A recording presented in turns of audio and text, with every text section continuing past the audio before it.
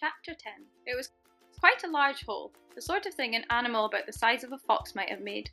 James knelt down in front of it and poked his head and shoulders inside. He crawled in. He kept on crawling.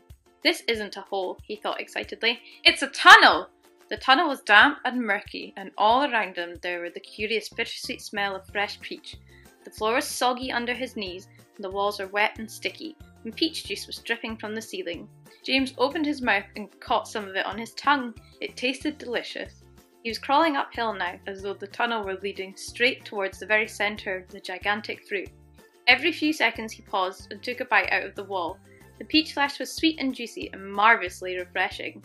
He crawled on for several more yards and then suddenly, bang! The top of his head bumped into something extremely hard blocking his way. He glanced up in front of him. There was a solid wall that seemed, at first, as though it were made of wood. He touched it with his fingers. It certainly felt like wood, except that it was very jagged and full of deep grooves. "Good heavens," he said. "I know what this is. I've come to the stone in the middle of the peach." Then he noticed that there was a small door cut into the face of the peach stone. He gave it a push. It swung open.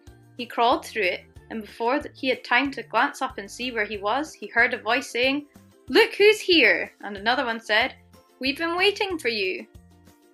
James stopped and stared at the speakers, his face white with horror. He started to stand up, but his knees were shaking so much he had to sit down again on the floor. He glanced behind him, thinking he could bolt back into the tunnel the way he had come, but the doorway had disappeared.